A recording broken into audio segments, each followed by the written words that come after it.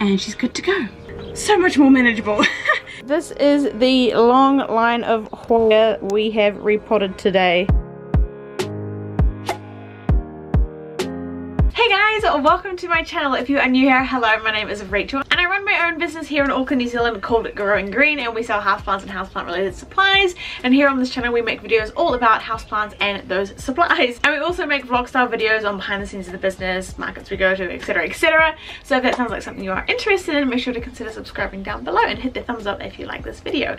But anyway, today's video, as you already know by the title, is we are going to be going through my entire Hoya collection and repotting everything, and I mean everything, and this is part 1 of 2. I got to the end of filming this video and thought, yep, nah, this is just gonna be way too long for a single video, so it's gonna be a 2-part series, and this is part number 1. So I have been buying up Hoya lately like it has been Christmas. I mean, it's almost Christmas, but I have just been really obsessed with Hoya lately, and I've kind of been putting my plants just as a whole on the back burner for the last, I would say, at least 6 months. I am going to take some time over the next few months to really build up my houseplant collection, to obviously hopefully have a few more plant drops on my website, like a few more regular plant drops, or just even at some point maybe have plants just continuously on the website. So yeah, that is what is happening today. We are going to be going through every single Hoya. I'm going to be showing you them one by one and going through them, potting them up. There are plants everywhere. And this part is going to be mainly based around all my Hoya that I'm going to be popping up trellises, and then in the next video I'm going to be doing all of my hanging Hoya, which you can see above my head here. So yeah, I hope you really enjoy this video, and if you do, make sure to hit the like button down below. Helps me to know what kind of videos you guys like me to make, and yeah, let's just get straight on into the video. So this is what we are going for here, so I'll bring it up and show you close up. I obviously love popping them in clear pots, as I know a lot of you guys do, to help with the watering, pest management, to see if it's got root rot, all kinds of stuff like that. So we will obviously definitely be putting them all in clear pots. I'm obviously going to be labeling them and popping them on a trellis, and I've given this one just a little clip to help it climb up the trellis. Now all of these things, if you live in New Zealand, you can find on my website. Check it out in the description box down below, and I will have some products linked below this video as well. But yeah, this is my Hoya Matilde, and another tip that I learned yesterday is to make sure that when you are helping your Hoya climb your trellises, to actually wind them anti-clockwise. This is how they do it in nature. Don't ask me why, but I think that is really cool. So I'm going to be doing this with all of my Hoya. I have another example here of one on a large trellis. I will show you these all properly at the end once they're all potted up. This is a Hoya Acuta heart-shaped splash, and I've done the same thing in a 10cm clear pot, potted it up in our houseplant mix, and I've trellised it up the pole here. So this is the next one that I'm going to be doing here. This is my Hoya Pachyclada. It's going to be down here for you, and it's actually not that big at the moment, but I am going to be potting it up into a larger pot with a large trellis, because this is, as you can see, a larger kind of Hoya, so it's going to need a lot of space to grow, and I'd like to repot them as less as possible. So let me grab what I need. So I've got my 10cm clear pot, our houseplant mix, some butterfly clips, and a trellis. So obviously we're going to start off by potting up the Hoya itself. I'm just going to be taking some of our houseplant mix. This is way easier. Putting it into the pot and potting this guy. Obviously, let's take a look at his roots. Oh, would you look at the roots on this guy? Amazing. I'm actually going to leave a lot of this tree fern fiber on because it's so good for the Hoya. I'm just going to break up the roots a little bit so they have a little bit of freedom. Alright, so let's pop her in there. I'm going to go that way so that I can put the trellis on the other side like that. And I always like to tap my Hoya in like this rather than push them down, mainly because that just compacts the soil too much. So once that is done, I'm just going to stick this smack bang in the back of it, the right way around of course, like so. Really get it in there, and then fill a little bit more soil around the top again. And there we have it, one happy trellised Hoya. I'm going to pop it over here for now. I'm just going to write a label really quickly. So this is a Hoya. I have to Google how to bloody spell the damn thing. So it's a Hoya Pachyclada variegata. Now I always put my name tags in the front so I can see exactly what it is without having to fumble around for the name tag in the back of the pot. And it's good to go. So the next one I'm going to be potting up is my Hoya Cordata. As you can see, it is popping out some really cute new growth at the back there. They're really nice and fluffy. So what I'm going to be doing is I'm going to be putting this one into a 10cm pot with a 45cm trellis, because again it's a little bit small now, but it will grow into a nice big plant. The roots are a little bit more buried on this one, but as you can see there are little roots popping out everywhere, so I definitely know that it is in really fantastic condition. So again, I'm just going to do a little bit of loosening of those roots, and I'm just going to pop it right in the middle of the pot, and then again fill it up with the houseplant mix.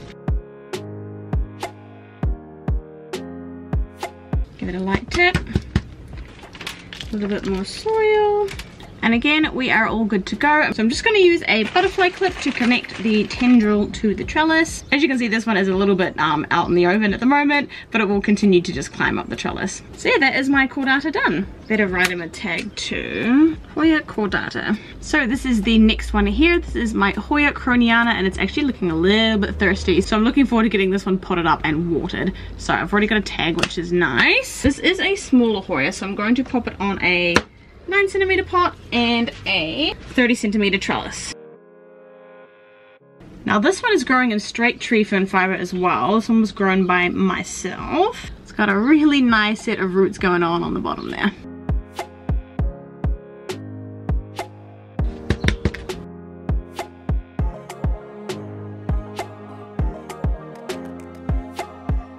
Ta-da! One happily potted up Hoya croniana. Let's pop her tag in the front, and she's good to go. Again, this one was grown by me. This is a Hoya etapensis. Ooh, hang on a minute. I'm actually going to triple plant a few of these on a trellis because I need some really solid mother plants. So these ones are going to go in one pot, and I'm actually going to unpot the croniana I just did and add an extra one into that pot as well.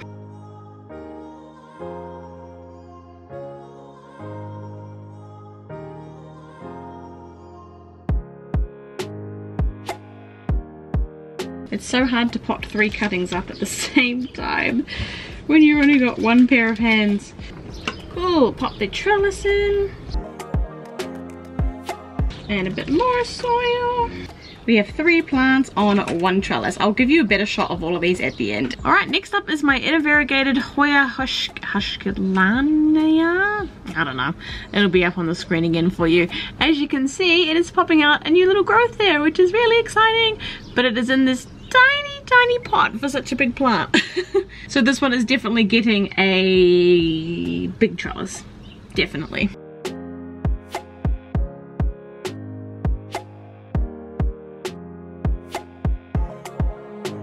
That one's gonna go so well up this trellis. So the next Hoya on my list is my Hoya macrophylla Snow Queen, which as you can see is putting out 2 really nice growth points. So that one's gonna go on a big trellis. Again, this tree fern fiber doing its job. Look at those amazing roots. It's so good. Perfect. Now this one doesn't need any butterfly clips yet because obviously the tendrils aren't long enough. But yeah, good to go. Now this one is one of my absolute favorites in my collection right now. This is my Hoya New Guinea Ghost. Oh my goodness, just the silver on those leaves is so beautiful. I'm so looking forward to this one becoming so big and beautiful. Oh, this one is gonna go, I'd say a big trellis. It's small now, but it's gonna get a lot bigger.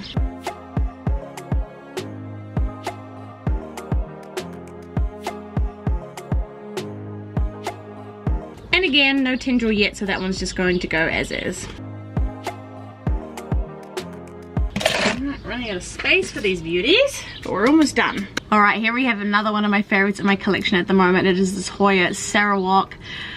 Ah, it's so beautiful. This leaf was quite small when I got it, and it has now grown to be so big and beautiful, and it's still not stopped growing. So again, not quite ready for a trellis, but I'm going to put one on it anyway because it needs a repot. As you can see, super well rooted in there, so I'm going to be putting it on a large trellis. Look at that thing. It's ridiculous. Unbelievable.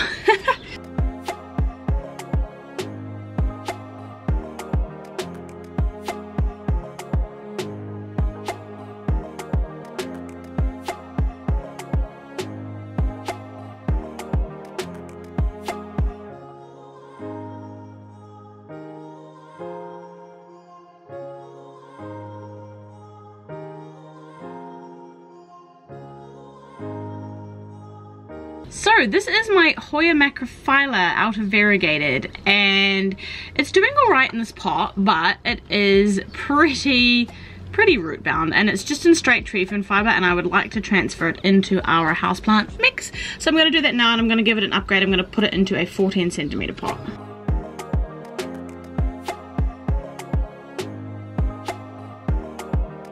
I'm going to use some of this Velcro tape for this one because it doesn't quite reach the pole yet, but it definitely needs some support. So I'm going to just chop a bit off and just wrap it around so I can still attach it to the pole without it being too rough.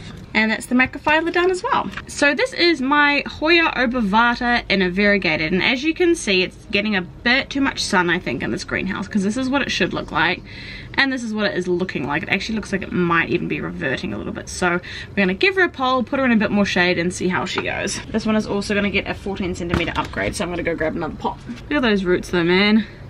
Unbelievable. All trellis and ready to go. And I think this is the point where I'm going to take some off the table, so let's do that. This is my Hoya species F. Brittany. It's doing really well on this little trellis. As you can see, it's climbing very nicely, but I'm going to put it into a bigger pot because it's probably due for a repot anyway. And as you can see, there's a little bit of algae buildup in the pot here. It doesn't normally hurt the plant, but it's just a little bit ugly, so I'm just going to give it a repot anyway.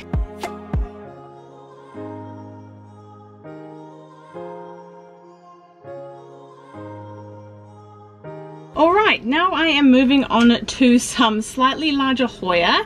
This is my Hoya Crimson Queen. As you can see, she is thriving as she is. She's been growing up this pole for, I'd say, 2 or 3 months now, and she is just doing absolutely fantastic. But I'm going to unpot her from here because she is in straight tree fern fiber at the moment, and again, I just want to pop her straight into our houseplant mix. Not really for any particular reason, I'm just finding that lately my tree fern fiber has been drying out really quickly, and I've been super busy with the business lately. I haven't actually had a lot of time to come in and water my plants, so it's only going to get hotter from here. It's only the beginning of spring here in New Zealand, so I'm just wanting to put it into something that holds slightly more moisture for a little bit longer, just to, you know, save my plants a little bit of misery. So I'm just going to unpot it from this pot, put it back into the same pot because it doesn't actually need a pot upgrade. I'm just going to upgrade the substrate and then put it right back as it is. And I might do a little bit of trimming just to get some propagations off of her because she is getting quite long, but yeah, let's do that.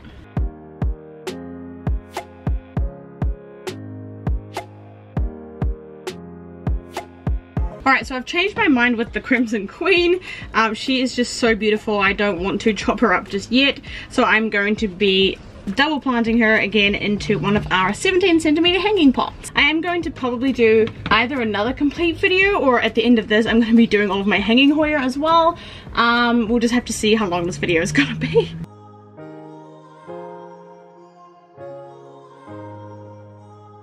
So there we go, it is now all potted up in the 17 centimeter hanging pot, and yeah, it's just too beautiful to chop for now, so that is that one. Now we're gonna deal with this beaut. Look at her.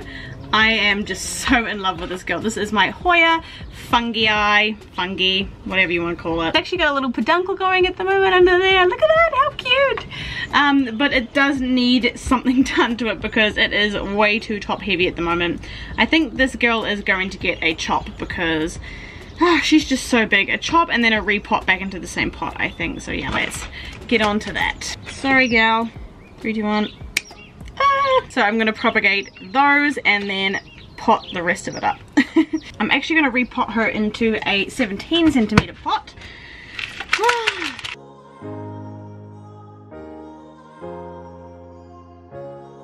And then I'm going to pin these up like so. Ta-da! So much more manageable. And I have a few cuttings to pot up as well, so that's really nice. Next is my Hoya Australis Lisa, which again has been a little bit neglected.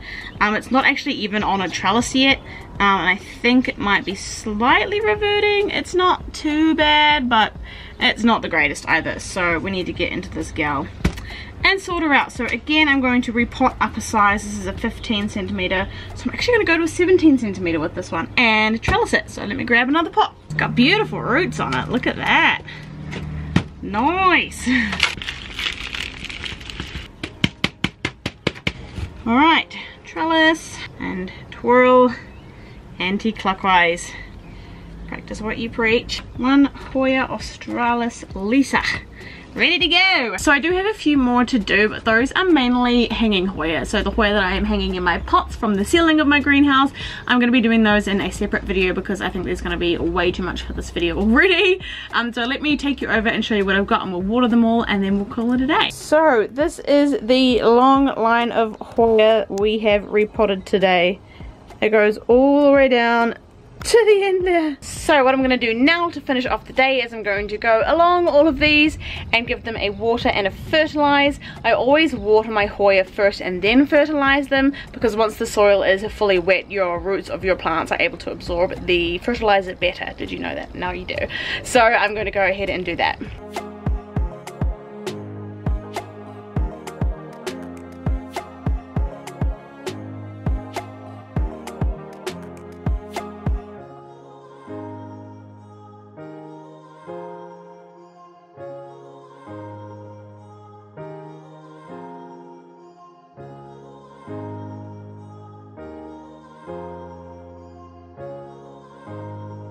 So the fertilizer I'm going to be using is the Growth Technology Complete Focus. I do have a lot of different fertilizers on my website at the moment. The main reason I'm choosing to use this one is honestly quite simple. It's almost out, so I'm just going to use this one up. This one is still perfect for Hoya though. So what I do is I get my watering can and I will take a couple of drippers of it and pop it in my watering can, fill it up with water and water them like that.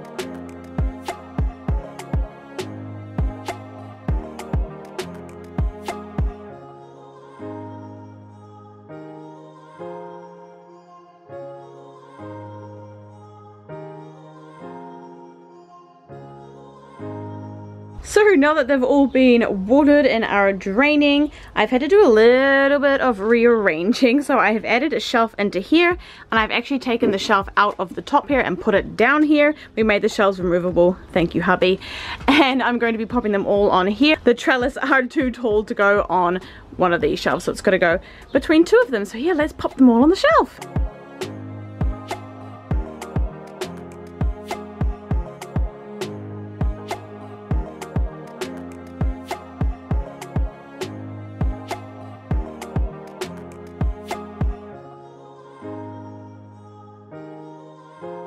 So there we have it, the final product. Everything is repotted, trellised and ready to grow on for the spring season. Hopefully by the end of spring there will be more than enough growth on here to start chopping and propagating for the shop.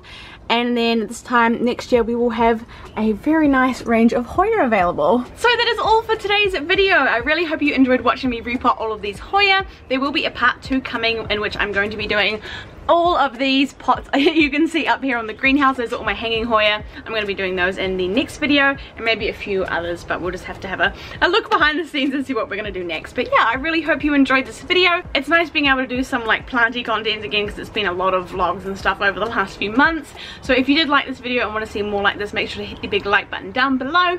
It's really helpful and lets me know what kind of content you guys want to see from me. And also consider hitting the subscribe button. We'd love for you to join our channel and come along on our journey as a small business, and you know, follow us on our houseplant journey as well. So thank you so much for taking the time to watch my video, and I will see you in the next video. Bye. Because obviously the trellis, hello, ta-da, we have 3 plants on, oops, Violet Snow, da-da-da-dun-dun-dun-dun, forever needing more soil. Uno momento. Let's get down to business. I really need to cut up those Hoya. So what I do is I get my watering can, which is somewhere in this mess of a greenhouse,